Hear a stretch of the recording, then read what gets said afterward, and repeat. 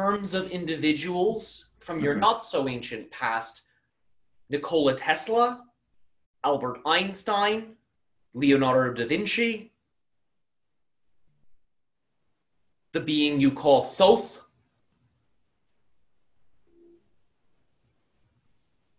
there are quite a few. Many of what you consider to be the ascended masters are a part of this order. Understand that many of you reserve the title of ascended master for a deified type of being.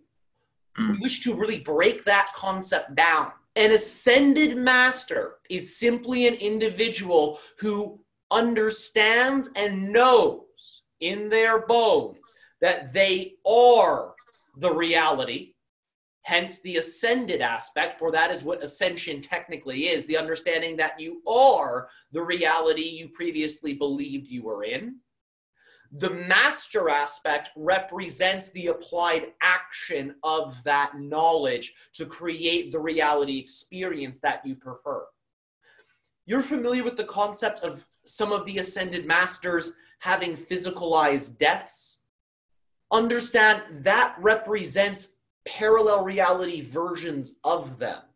There are ascended masters who, in that sense, achieved what you consider to be immortality. They actually continued long past the idea of the recorded date of their death, but because of the cultural belief systems of certain parallel reality frameworks that they were in, some timelines experience those ascended masters dying, where the ascended master, shape-shifting their reality based off their highest excitement and their preferences, in that sense, continue to create reality. And in that sense, they exceed what the historical period of death that was recorded for them was. And they continue on. And many of them, in that sense, have transition experiences that are very akin to the idea of the harvest type of transitions, where the individual literally ascends without having to necessarily physically die.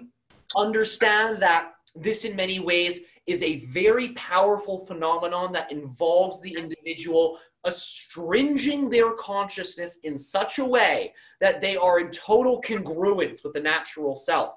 So in that sense, they, through the tube, so to say, the central channel that runs from higher to lower, they then travel that tube as a cohesive energy in a way that has so much power, in a way that has so much energy behind it, that it's as if their physical body didn't really go through a dying process. It was like a big inhale upwards in a way that was so grandiose and large, individuals were able to perceive it.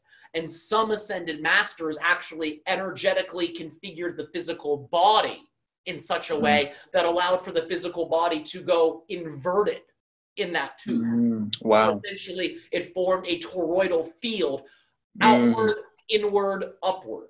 And understand, the reason we are mentioning all of this is to express to you what is actually available to your civilizations. Now understand, the ascended master, as we have said, is someone who simply understands they are the reality they thought they previously were in, and is then someone who masterfully organizes that reality to be in full alignment with their preference. If you are doing those things, you are technically, by your own definitions of ascended master, an ascended master.